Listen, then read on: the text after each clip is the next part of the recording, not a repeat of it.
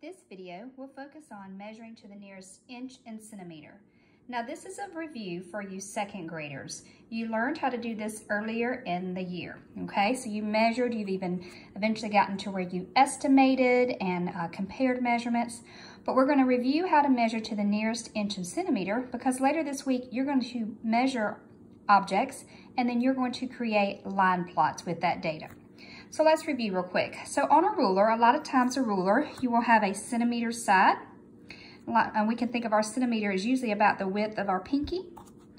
And then you will have an inches side, which is to me is about the width of my thumb. For some of you, it may be about the width of that from one joint to the other there, okay?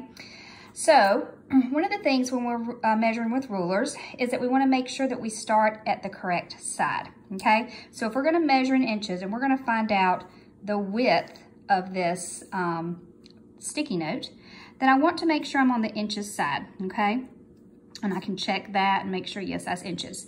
When I'm measuring my ruler, the next thing I want to do is I want to look at the end of the ruler, okay? Look there. At the end of this ruler, you can see that there's a little bit of space before it actually has the mark where it starts measuring. So with this type of ruler, we want to make sure that we start at the end of it like that, where that mark, not the end of it, but where that mark is, okay? Some rulers, sometimes, you'll have to look at yours, will start at the very end. It'll start counting from the very end. So then you'd want to put your ruler there. So look at yours and make sure. But for this one, I start at that line. That's where it starts actually measuring. So I put it there. And then I look across. I can see it's 1 whole inch, 2 whole inches, and right there, 3 inches. So the width of this sticky note is 3 inches. Now, looking at centimeter side, okay? If I want to look at my centimeter side, you can see here, they have the mm, that's millimeters. Millimeters are all those tiny little lines, and it takes 10 millimeters to make 1 centimeter.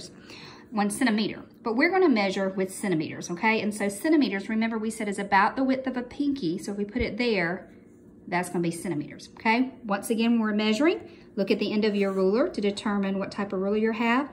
For this one, I want to start at where that line starts. That's where it actually starts counting and measuring. So I put it there so I can see it's 1 centimeter, 2 centimeters, 3, 4, 5, 6, 7, and almost 8 centimeters.